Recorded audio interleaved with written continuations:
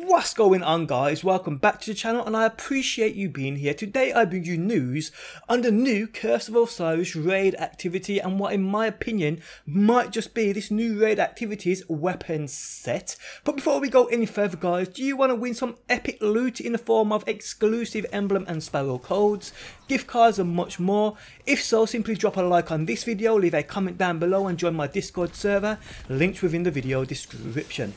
Okay, so over the past few days, loads of new info and footage for the new DLC for Destiny 2 has been revealed.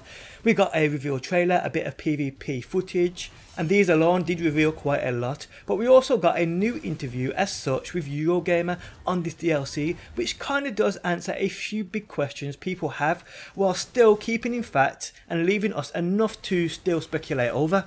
One of the main things people want within a game and this DLC is a raid activity, or any activity for that matter, which allows us to truly grind the game, a true endgame grind activity. That is what is missing in this game for me.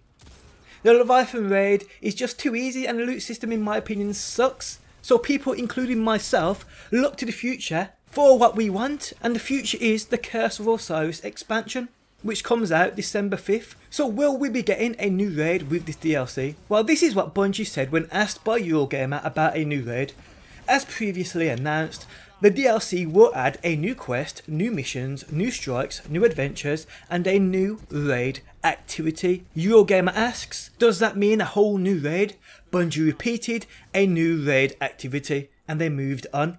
Now this, I do know, does not confirm a new raid is coming. This could mean actually quite a few different things. What I have seen many people speculate about is there will be changes added to the Leviathan raid to meet demands of basically what we want and what they mean as by a new raid activity. This I doubt will happen, and I truly hope it doesn't happen. I mean, the Leviathan raid is the Leviathan raid. Leave that how it is and bring us something new to do. Now this is what I think it will be. The Curse of Osiris will introduce Sagira, a new female ghost which belonged to Osiris before she became separated from him. And we know the DLC surrounds Osiris. No doubt we will help in reintroducing Osiris with his ghost shell. So where is Osiris?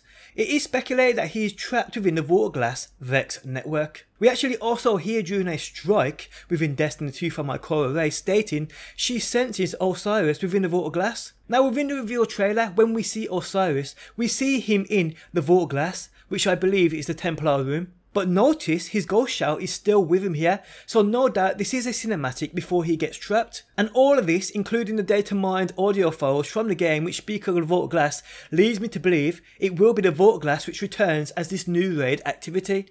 Now whether it's a full-blown new Waterglass raid experience or it's just part of the story in which we save Osiris, I ain't sure, but I will bet it will be the Vault which returns. Maybe we experience it from a different angle, but whatever the case, I definitely would welcome it back. While many people would be upset at the fact an old raid would return, which I understand, and in reality Bungie should be giving us new activities, that's a fair point.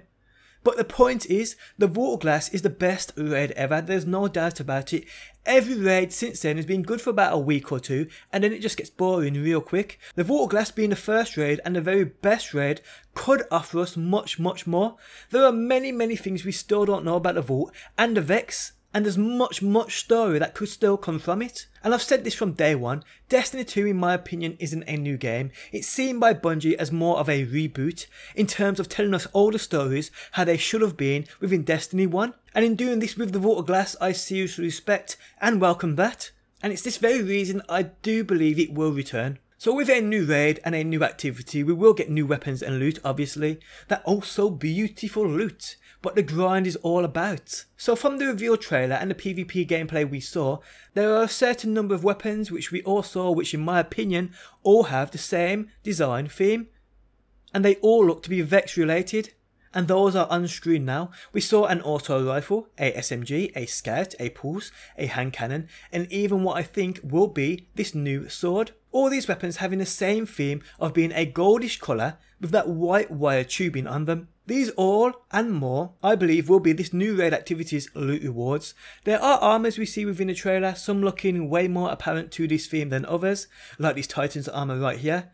but to say for absolute certain which comes from this activity is guessing at this moment in time. But this themed weapon set, in my opinion, undoubtedly will come from whatever raid activity Bungie are keeping hush on. I suppose we will find out soon. Now before we come to the end of the video, another thing I will mention is the new level and power level which will come into place with the first DLC expansion. Players will be able to level up to a 25 and boost their power level from a current max of 300 up to 330 with legendary mods, no doubt adding them 5 extra levels to it, so a new power level of 335. So an increase in level for us to grind towards. I do welcome that, as we all would. Hopefully though, it's not as easy as it is now to reach that top level. Let's hope there are only a certain few places in the game we have to grind to get this achievable 335 power level. And on that note guys, I am out. If you enjoyed the video, leaving a like really does help me out. If you are new around here and enjoy daily Destiny videos, be sure to subscribe. If you never want to miss a video I upload, hit that bell button next to that subscribe button to receive email notifications of when I do upload. But thanks as always for stopping by, and hopefully I will see you on that next one.